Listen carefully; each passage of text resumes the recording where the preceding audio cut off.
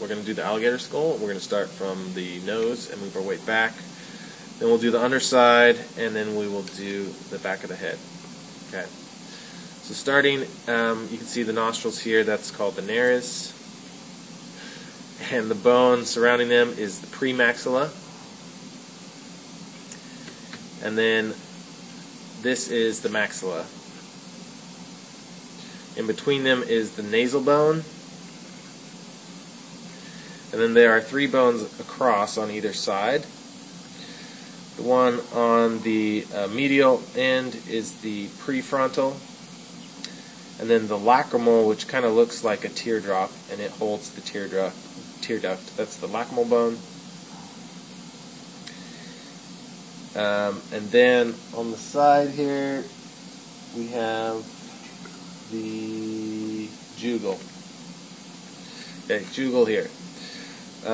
This big hole here where the eye goes, that's the orbit, one on either side. And then going behind the prefrontal, you have frontal. Behind the orbit, you have the postorbital.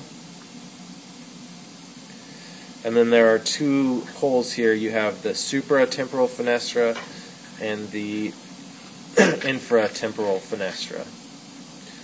And behind those holes, you have the quadratojugal, so in between the jugal, and then this bone is the quadrate. Quadrate, quadratojugal, jugal. And then you have the parietal and the squamosal. Okay, that's the dorsal aspect of everything you have to know. And then, okay, this is the ventral side of the alligator skull. Okay, and again we're starting towards the nose, and the first bone is the premaxilla, which holds some of the teeth. And then you have the maxilla, which holds some of the teeth. And then you have the palatine bone, and those 3 bones form the hard palate. Okay, and then you have the internal nares, which is also called the choanae. Okay, which are, and then the bone surrounding those is called the pterygoid. And then outside of the pterygoid would be the ectopterygoid. And then there's a few bones we can see from the other that are on the dorsal side that are also on the ventral side. You have the jugal, and the quadratojugal, and the quadrate. That's it. Okay, so this is the back side of the alligator skull. We're going to start with the bones that you could also see on the dorsal side. So you have the quadrate is this big bone here, and then the quadratojugal, you can see a piece of it right there. And then on the top of the skull, you can see the squamosal and the parietal. Okay, and then now just on the back face of the skull, there are 3 bones that make up the occipital bone. You have the supraoccipital, the exo-occipital, and then below everything is the basioccipital.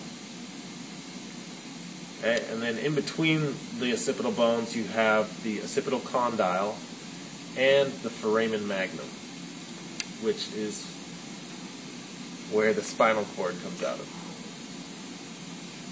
Okay, and then below all that you have 3 bones that are squished together.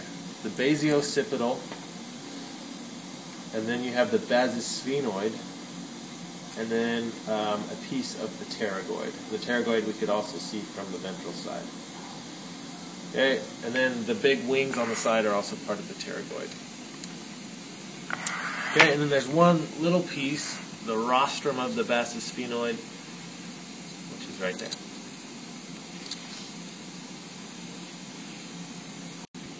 Okay, here we have the lower mandible of the alligator skull.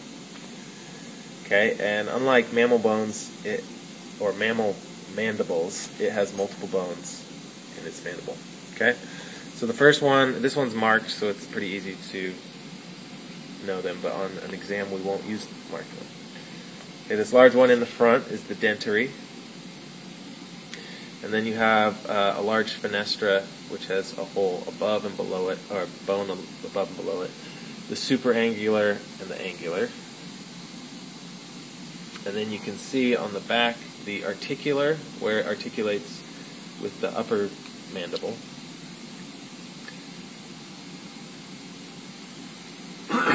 And then on the other side of our hole is the coronoid, and below our hole is the angular. And then the rest of the jaw is the splenial. And you can tell this alligator was Alabama fan because he has one tooth. And that's all. Alright, Alza boys, use the hand model. Out.